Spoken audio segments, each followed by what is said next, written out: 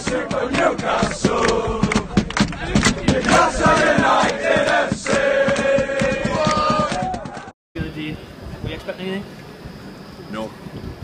But I think in the last 20 minutes, I think we showed, you know, we haven't given up the fight. I think we've showed that in sort of recent games. We've just been inept, we've been toothless, but I think, you know, the fight's been there, and I think if we can get 2 or 3 signs in January, I think, as long as we don't fall too far adrift of the teams above, because it's been a poor day in terms of results elsewhere.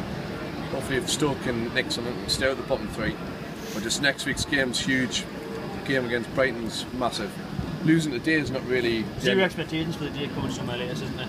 That's it. So, and then in the end, we could have got to him, really.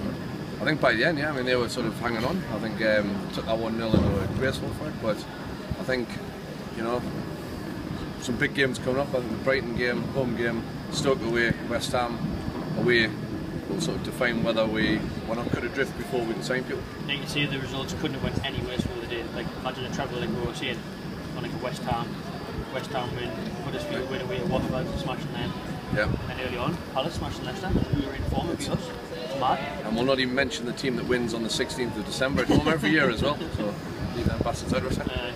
No, it's pretty disastrous, but a little bit of hope from the last 20 minutes, hopefully. I think we can be proud of the lads today. Like we always say, we didn't demand a team that wins, but I tried. They did try today.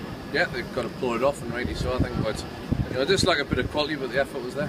Championship side, doing it. It is, but you know, what can you do? Dubious decisions by Rafa again. Diarmi coming on.